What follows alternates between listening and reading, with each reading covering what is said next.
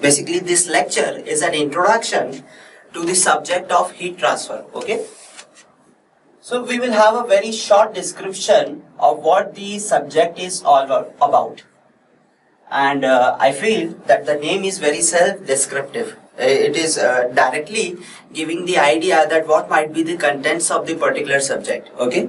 So what happens is that suppose whenever there is a process, so thermodynamics tells us that a process, an event or an activity means that a system is interacting with its surroundings, right? And that interaction is either in form of mass transfer, it is in form of work transfer, or it is in form of heat transfer, isn't it?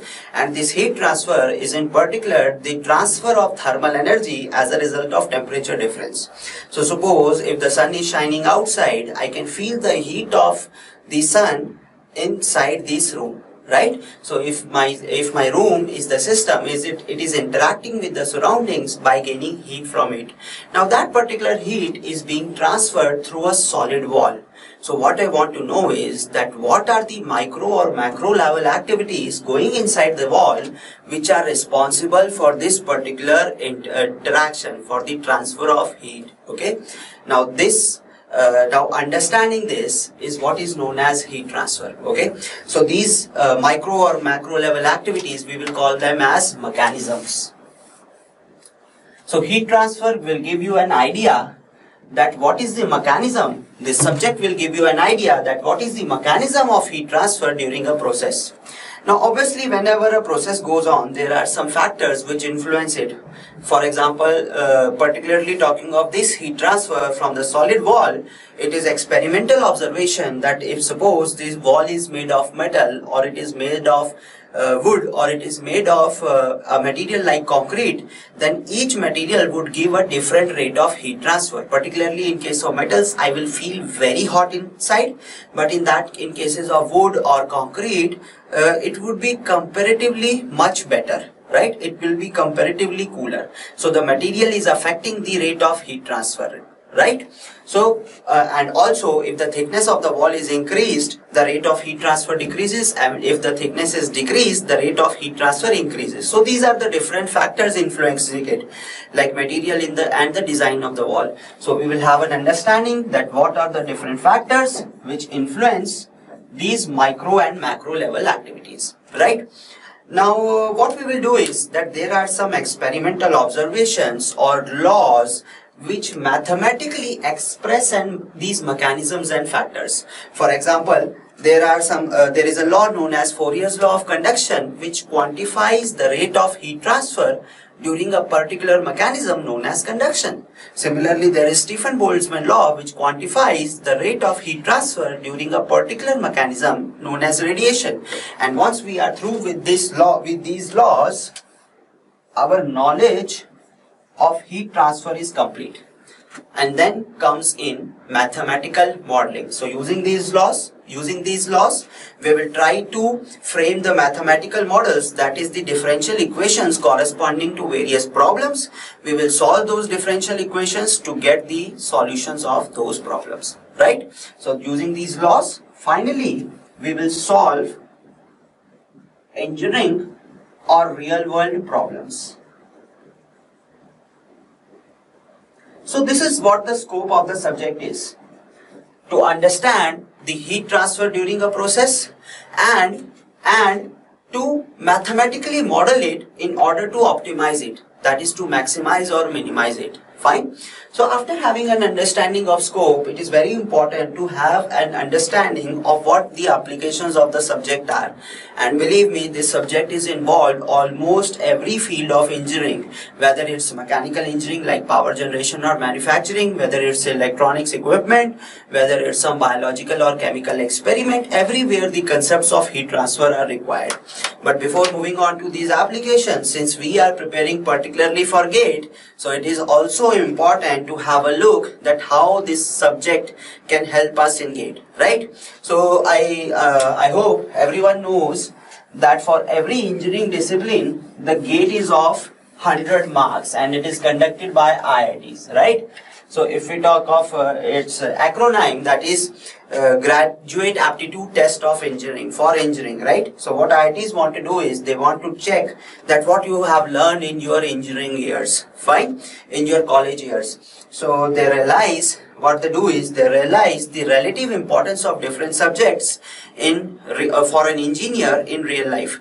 For example, if we talk of mathematics, we know that mathematics is involved everywhere, isn't it? Similarly, if we talk of manufacturing, we know that every equipment belonging to any field requires manufacturing process for its physical existence, isn't it? So these 2-3 subjects are very important.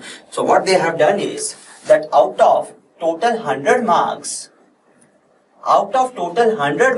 near about 45 marks go to general aptitude, mathematics, and manufacturing or production technology.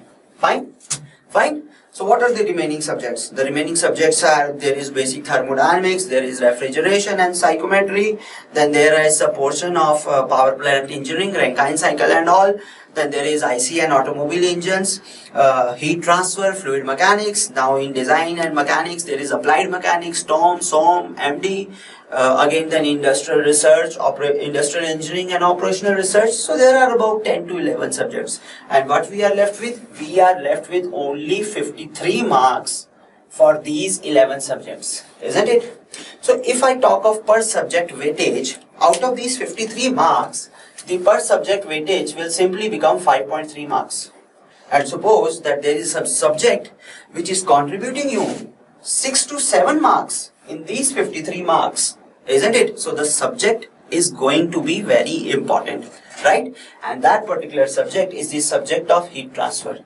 And believe me, scoring these 6 to 7 marks is very easy. The subject is very easy.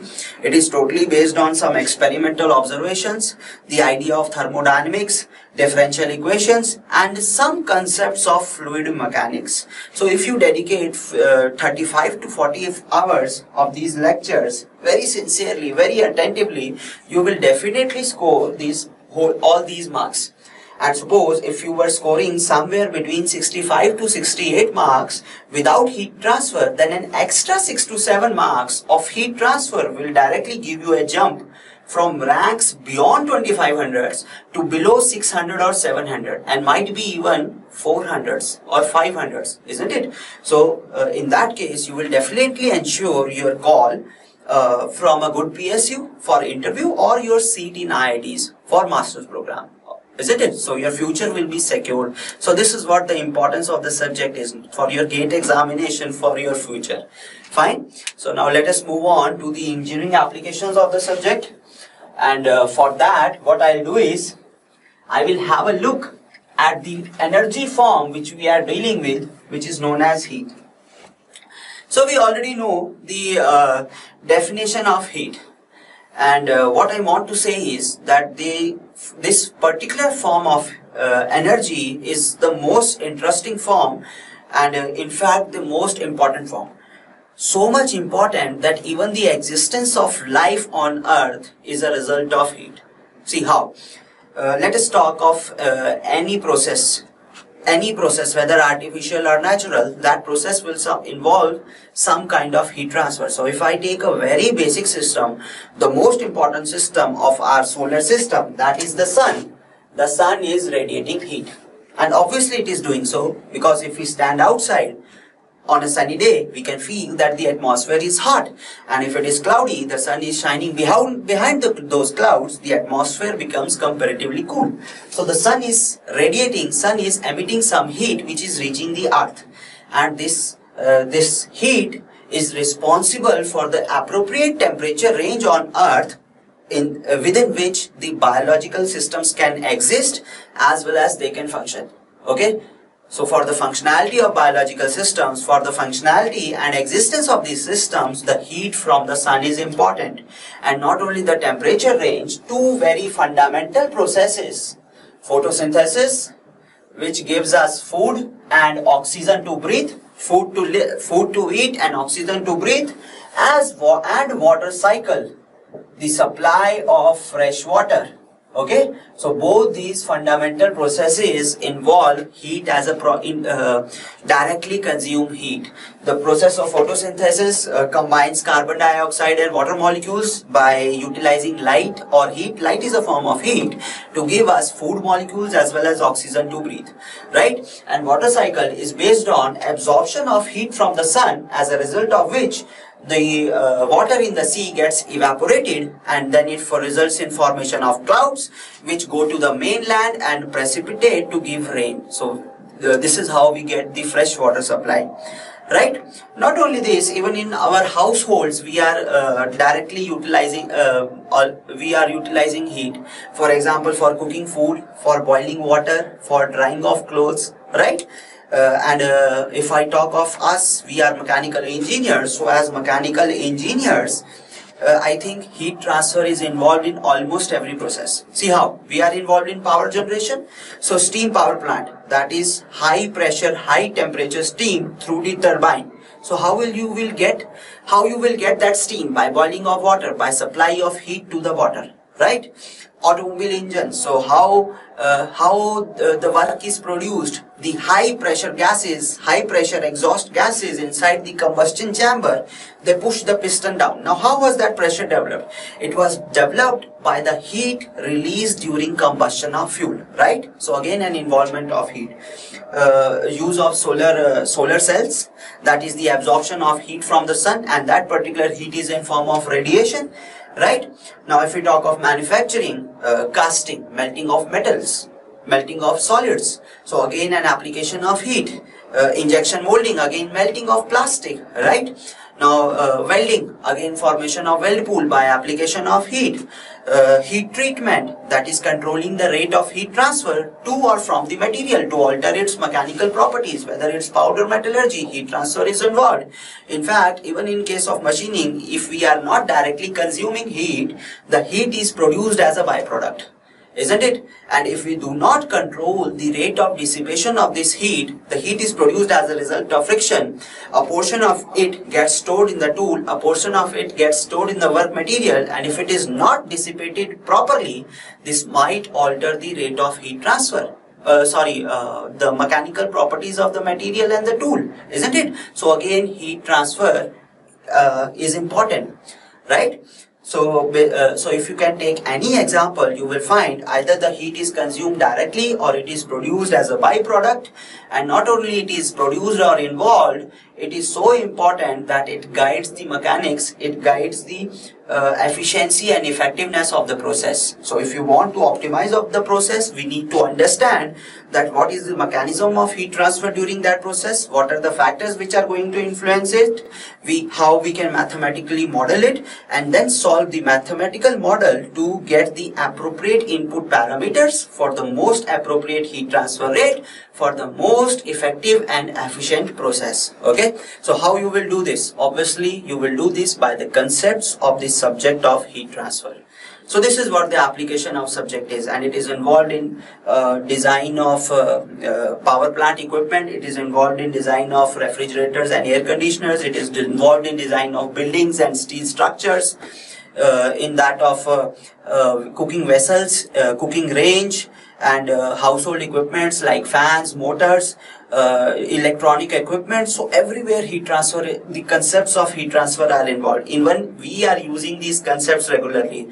Suppose the food that I am going to eat during the lunch, if it is hot, I will try to cool it, and I will do it how? By blowing air on the spoon, right? By blowing air on the food in the spoon. So what I am doing is I am converting the mode of heat transfer from free convection to forced convection. Okay.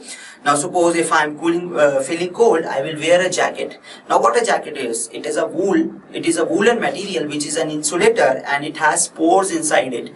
So what we have done is we have increased the insulation to heat transfer by wearing woolen clothes. So this is decreasing the rate of heat conduction from the environment to the human body. Fine. So we are using the concepts everywhere, and it is important in almost every engineering field and field of science. Fine. So let us have a look So what we are going to do is basically in heat transfer we will study at our level, at BTech level for GATE examination. What we will do is we will understand the three mechanisms of heat transfer and try to solve some basic problems, try to learn the mathematics of some basic problems. So in this particular lecture what I am going to tell you is I will give you three basic examples through which you can understand about the mechanisms and differentiate those three mechanisms from one another. Fine. So let us have look at these mechanisms one by one, and the first mechanism of heat transfer that I am going to deal with is that of heat conduction. Okay. So for this, let us take an example of the heat coming from outside to the inside of the room through this solid wall. Okay. So here is the sun. Here is the sun which is shining out brightly, and this is the room wall. This is the room inside which I am standing. Fine. Now suppose we are in Delhi. So because of the heat of the sun, the temperature of the outside wall is near about 48 degrees Celsius. Okay, and might be even higher. Might be even 50-52 degrees Celsius. Okay, and the temperature of the inside of the wall is somewhere near to 35 degrees Celsius. So obviously some heat transfer is going to take place. This is what the second law of thermodynamics states. So whenever there is a temperature gradient, some heat transfer occurs from the higher temperature region to the inner temperature region. And what we logically can say is that within the wall, the temperature is decreasing from the outer surface to the inner surface. And this you can prove experimentally also by using a thermometer and touching and finding out the temperature of different layers of the wall, right? So the temperature will be decreasing from outermost surface to the innermost surface. Now let us have a look that what is the mechanism, what are the activities going on inside this solid wall which are responsible for this heat transfer. Okay, so what I am going to do is, let us draw this wall on a larger scale. What I am going to do is, we will draw this wall on a larger scale, and what the concepts of thermodynamics say that the temperature of a substance is basically a measure of micro or molecular level activities going on within the substance. For example, if you remember that from kinetic theory of gases, we say that if the temperature of the gas is T, then within the gas, the molecules are moving randomly with an average velocity of 3 r bar T by m, where m is the molecular mass and r bar is the universal gas constant. What I mean to say is that if I talk of this particular room here and the room is closed, so the mass of air cannot move inside, cannot move outside of the air of the room, or no air from outside can come inside as a bulk. So there is no bulk velocity of this room air. There is no velocity of the center of mass of this room air. But if we will zoom inside the mass through maybe a use of electron microscope, what we will see is that the molecules are moving randomly. For example, that molecule is moving from here to here. One molecule is moving upward, the other is moving horizontal, someone is moving back, someone is moving in towards the front. They are moving randomly with different velocities. Okay, they are randomly behaving, and basically because of this motion, the translational energy, the kinetic energy they possess is known as thermal energy, and the measure of this thermal energy, measure of this molecular motion is known as temperature. Okay, so this is what the scenario of a gas or a liquid is because of its temperature. And if we talk of solids, since the molecular packing of a solid is very close, the molecules or atoms of a solid are not allowed to leave a mean position, but what they are doing is they are vibrating about a mean position with amplitudes as small as that of molecular or atomic dimensions. Okay, so within a gas or a liquid which are fluids, the molecules are moving randomly, but within a solid the molecules are vibrating about a mean position, and the intensity of this vibration, intensity of this vibrational energy, thermal energy, is known as temperature. Fine. So this is the solid wall which we were talking about, and its outer surface was at temperature 48 degrees Celsius, while its inert surface was at temperature somewhere about 35 degrees Celsius. And what we are saying is that the temperature is decreasing from the outwards to the inwards. So we can say that different layers of the wall are at different temperatures. Okay, so let us call this outermost layer as O and the other layers as A, B, C and D. These layers are very thin. Okay, so the outermost layer is at 48 degrees Celsius. So innermost layer may be at 47, 46, 45 and so on. So this is the innermost layer. Fine.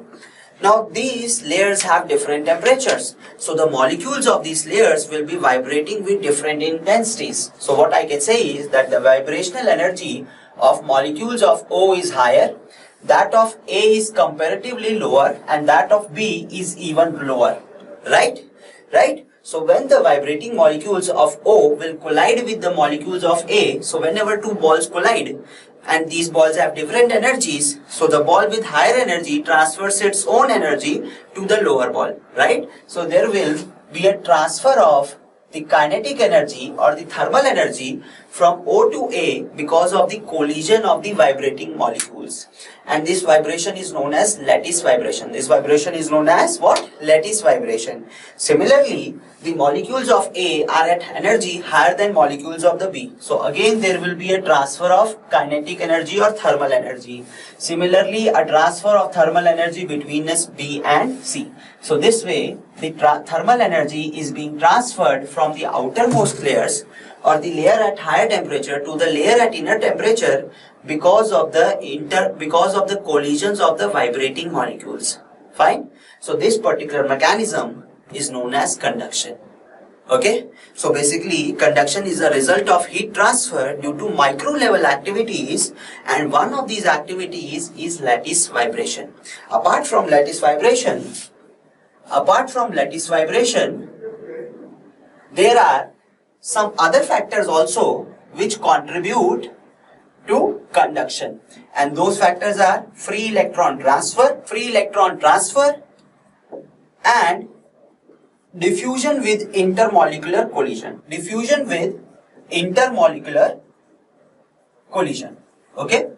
So if I talk of the second point, which is free electron transfer, it is specific to metallic solids only, because metallic solids are electropositive in nature, and whenever their atoms gain some high temperature, they gain some heat, electrons are ejected out. Now these electrons move from high temperature atoms to the low temperature atoms, carrying energy with themselves, carrying thermal energy with themselves, that is transfer of thermal energy or transfer of heat, right? And this particular factor, which is diffusion or intermolecular collision, I shouldn't say collision, okay?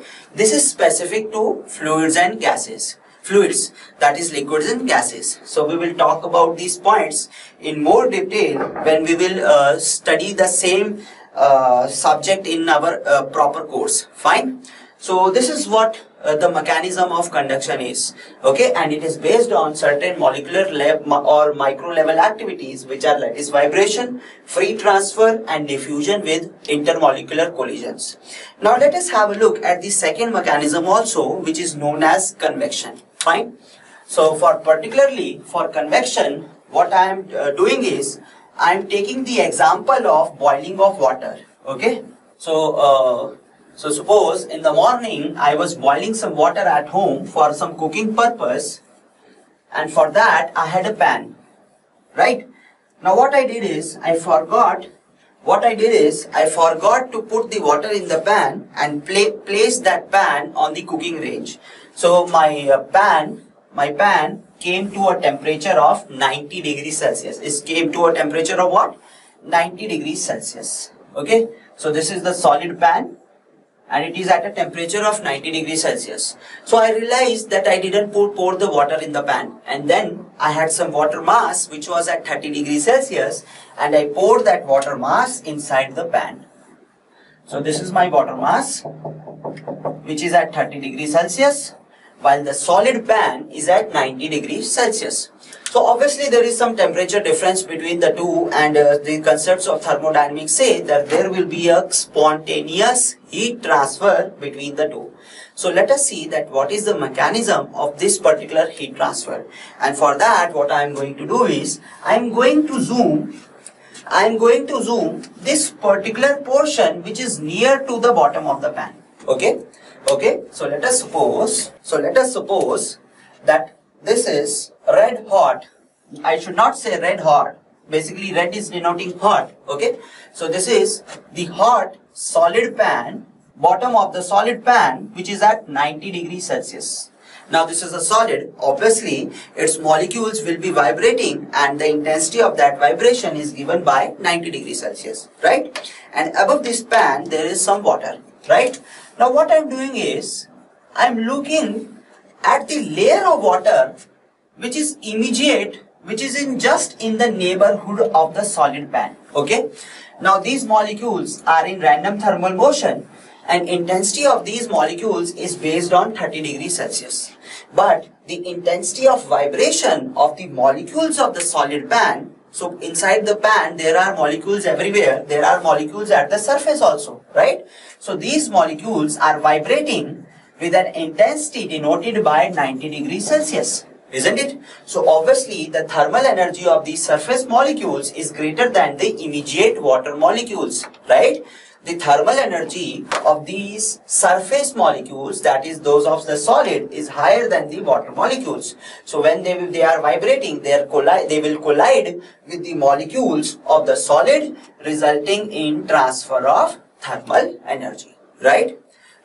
So as a result, what would happen is that this particular layer of water, which was initially at 30 degrees Celsius, it might change its temperature to maybe 33 degrees Celsius. Fine. Now the remaining water is still at 30 degrees Celsius. And we know that for fluids, particularly for fluids, in fact not only fluids, even solids also, the density of the substance is sensitive to its temperature. So as the temperature increases, the density of the substance decreases. Therefore, the bulk mass, we will have a density higher than the layer of the water which is in immediate vicinity of the solid surface.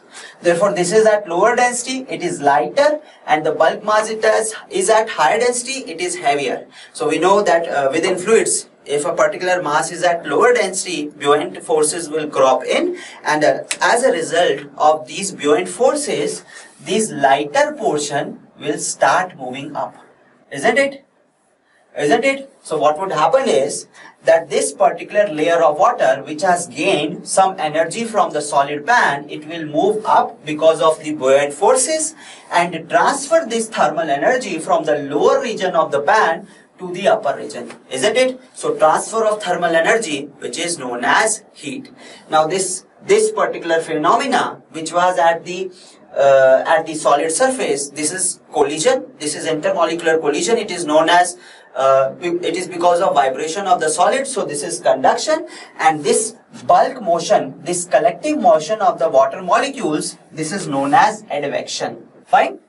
So if we talk of this particular scenario, there is some conduction at the immediate layer of fluid near to solid surface, followed by advection in the bulk mass, right? Now we also know that apart from this bulk motion, the molecules of the fluid are moving randomly also, right? So some molecules might diffuse out of the bulk stream, again resulting in transfer of energy, right? So there is some conduction, there is some advection, as well as there is some diffusion. So this whole scenario is known as convection, and it is involved whenever there is transfer of heat from some solid surface to liquid or between a liquid mass as a result of bulk motion. Fine. So this is what the convection is all about. So whether you are boiling water or you are trying to solidify some hot solid surface by adjacent fluid, everywhere there is some convection. Fine. Now let us have a look at the third mechanism also, and that mechanism is that of radiation. So the concepts of the heat transfers started developing in late 17th century with the development of the steam engine by James Watt. Obviously, we knew beforehand that there was some quantity known as heat which is responsible for warmth, as a result of which we can feel hot, right? But the true physical sense was not developed. Even then, we had some theory known as the caloric theory of heat, which had some other definition, right? So the concepts came into after the main concepts came into after the 18th century with the Industrial Revolution. So scientists came to know about conduction as well as convection, but what they realized is that the conduction involves some micro level activity, convection involves bulk motion of fluid, that is advection, but there is a possibility that heat can be transferred from vacuum also. Now in vacuum there are no kind of molecules, so there cannot be any microactivity, there cannot be any macroactivity, so heat transfer cannot be possible by conduction or convection. So obviously there is some other mechanism which is responsible for this heat transfer, and what they did is they called that heat transfer as thermal radiation. Okay, and the best example is that suppose if this is the sun, we know now that the sun is separated from Earth or any other planet by vacuum, even though the energy of the sun is reaching the Earth. So this is by thermal radiation. This is by what? Thermal radiation. And particularly talking of thermal radiation, basically this heat transfer is in form of a particular type of wave known as electromagnetic waves. Now these waves are combination of electric fields and magnetic fields in the perpendicular direction. For example, suppose that the electric field has influence in x direction, magnetic field has influence in y direction, and these two fields together move in the z direction. So this is something known as electromagnetic field, and these fields are developed as a result of subatomic activities. By subatomic activities, I mean the activities of protons and neutrons. For example, if there is some nuclear reaction, that is some kind of subatomic activity. So that is responsible for production of this electromagnetic waves. If an AC current is flowing through a conductor, even then some electromagnetic waves are produced. But the electromagnetic waves produced particularly as a result of temperature. That is the activities of electrons because of its temperature, and these activities are that the electrons within an atom keep on shifting their orbitals. So once they do so, they emit a particular form of electromagnetic wave, which are infrared waves, light as well as ultraviolet radiations. So these three waves are responsible for transfer of heat in form of electromagnetic waves and are together called as thermal radiation. Okay, so we will talk of these all these mechanisms in the proper lecture. This is just an introductory lecture to give an idea of what the subject is. So I hope you know what the scope of the subject is, you know what the applications of subject are, and you know that within the subject we will talk of these three mechanisms, that is conduction, convection and radiation, and try to learn about the mathematical models for different types of problems related to them. Okay.